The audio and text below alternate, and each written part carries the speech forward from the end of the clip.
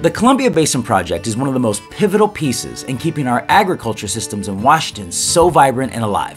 From potatoes to garlic, the water brought to our farmers helps produce some fantastic products. Today, we're visiting one of the most important pieces of the Columbia Basin Project, the magnificent Grand Coulee Dam.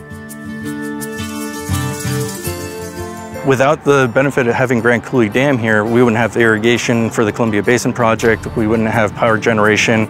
Nick Simos is the Supervisor Reclamation Guide for Grand Coulee Dam.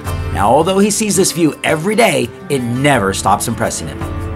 Grand Coulee Dam is probably one of the coolest features in Washington. I mean, is it safe to say? I mean, this thing is massive. It is. At one time, it was the largest structure in the world. It's 12 million cubic yards of concrete. It produces over 6,000 megawatts of energy. And if you look down there, the Nat Washington plant has 6 jumbo-sized generators in it.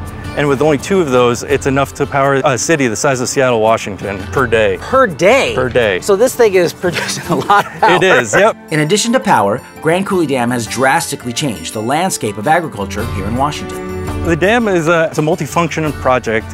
We have the pump generation plant, essentially drafts water out of Lake Roosevelt and pumps it into a reservoir called Banks Lake. And that provides irrigation water for the Columbia Basin Project. It provides water for, I think, 11,000 farms. They grow everything from alfalfa to zucchini. So our Washington farmers are completely benefiting from this. 100%, yep. Yeah. Now Nick and I are taking a walk up to Banks Lake, where water is kept in a reservoir to be distributed all across the state. So this is the main feeder canal coming out of Grand Coulee. So this canal feeds into Banks Lake, which is the main reservoir for the irrigation of the Columbia Basin Project. So some of the water from Lake Roosevelt that's being built up is being channeled back up through this canal. Correct, yes. Okay. Yeah, it's pumped 280 feet uphill. Today, the dam provides power for 11 states, some of Canada, and can even provide power as far as Mexico.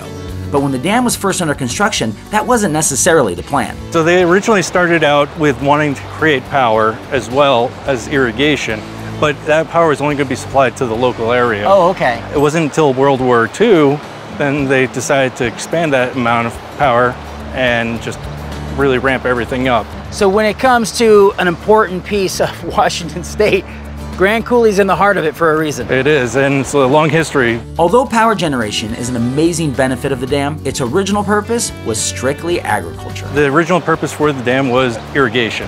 Okay. Power generation just happens to be an added benefit. So this is what it's all about right here. Now, we're headed to the feeder tubes, where water is brought up from Lake Roosevelt below and then deposited into Banks Lake. I can feel the rumbling. That vibration you're feeling is all that massive amount of water, billion gallons per day getting pumped up. They start down in the pump generation plant, about 280 feet below. And all that water is going out to the Columbia Basin, supplying about 11,000 farmers. That's a lot of water, generating a lot of power. Yes, yep.